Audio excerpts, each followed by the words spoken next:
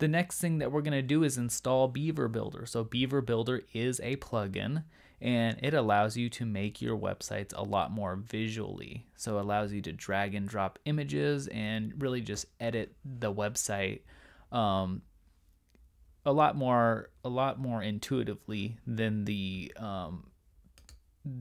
how we added pages before.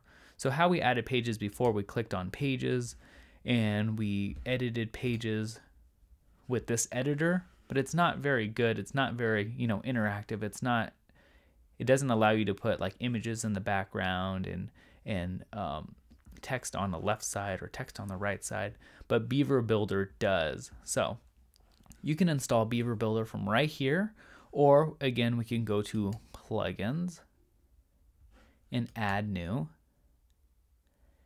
and we can search for Beaver Builder. So Beaver Builder, that's Beaver Builder, and press enter, and we see this Beaver Builder plugins. It has 5 stars, 63 ratings, 40,000 plus active installs. It's probably more now that when you're watching this video. Then click install now, or you can look at more details and then press install now.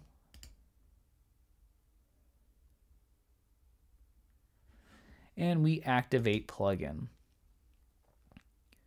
Once you have activated plugin, it's a good idea now, maybe we have updates, which we do, to update everything else. So we're just going to go to updates and we're going to update our WordPress now, and it's going to update.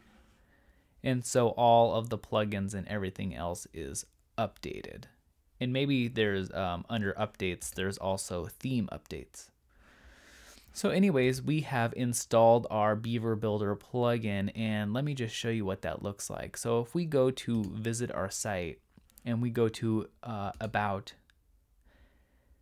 and we click on Page Builder, this is the Beaver Builder plugins, and we can drop in images and remove this and do all these things. So this is what the Beaver Builder has added onto it. So this plugin extended the functionality of WordPress.